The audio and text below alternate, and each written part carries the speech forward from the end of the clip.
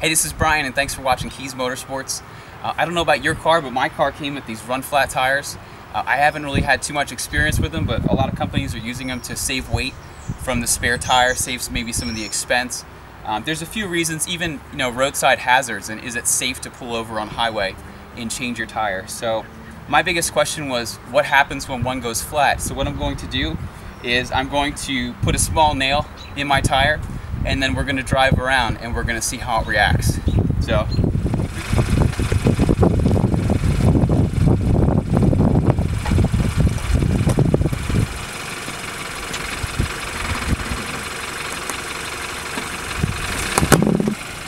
as you see, we have a small nail in the tire. So what we're going to do is I'm going to pull the nail out, and then we're going to go for a drive and see how the car handles.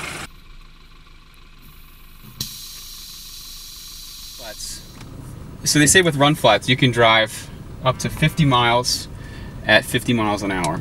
So let's go ahead and take a drive and see how the tire makes out.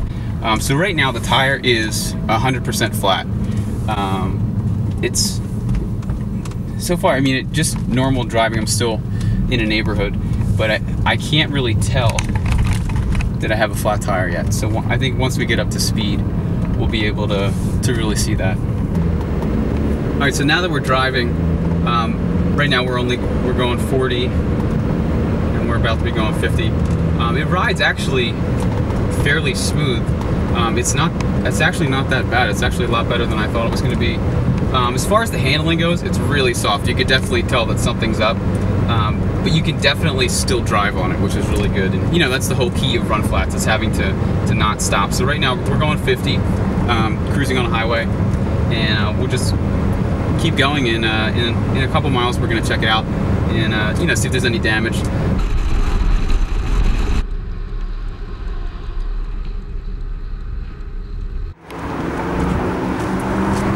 Alright, so we've been driving a little ways, and I just wanted to check out the tire. And again, if you can see this sucker is completely flat.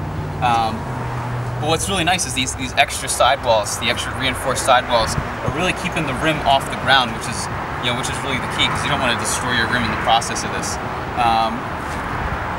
From the side angle, you can't really. I was going to show a couple shots. I can still show it. You can't really tell too much about the tire bulging and how it's really sitting.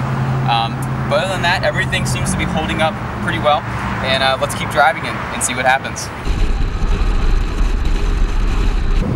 So I'm actually pleasantly surprised at how well the car actually holds up. Just going straight, if you're just cruising on the highway, I mean, I don't even know if you'd be able to tell that you had a flat. And again, you saw the size of that nail we put in here actually, but here it is. Yeah, you saw the size of the nail we threw in there. So that sucker is completely flat. And I think one of the things with this is, if you get a flat on the highway, at least you're able to get off the highway and then find a local tire shop or a dealer or something like that. So I definitely understand how this is going to work. Again, I'm accelerating moderately, and by the feel of it, I wouldn't be able to know. The only thing is, when I go side to side and start to make some turns, you can definitely tell that something is up.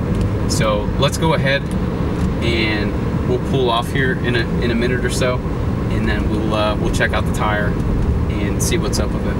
All right, so here we are. We're at another checkpoint, just checking out the tire, and you can see we still have that nice rubber bulge down here. But other than that, nothing terrible has happened, which is awesome. Even I'm looking at the rubber in here, which it's riding on just ever so slightly, and it's not even really getting all that worn. So let me show you some close-ups, and then we'll get back on the road.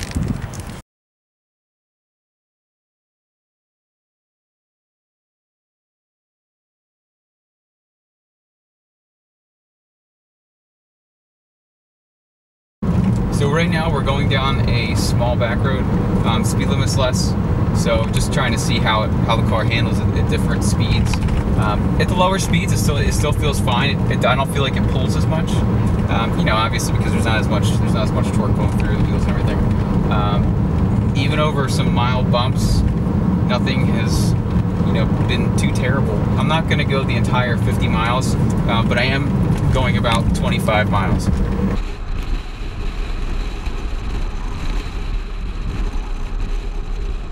So here we are, stopped one more time. the tire is definitely still holding up strong. The car is starting to pull a lot more at low and high speeds to the right. RunFlat tires, they do what they say, which is really nice to know. Especially, as I said before, I'm not used to the RunFlats. I haven't had it before. This is my first car with them. The car is really starting to pull to the right now. So I think as maybe the tire starts to wear down a little bit more, we start to see more of a problem. But when you first get that flat, if you can get off the road and just really try to head to a tire shop as soon as you can, I think that would be your best bet. So anyway, this is Brian. Thanks again for watching, and go get some RunFlats.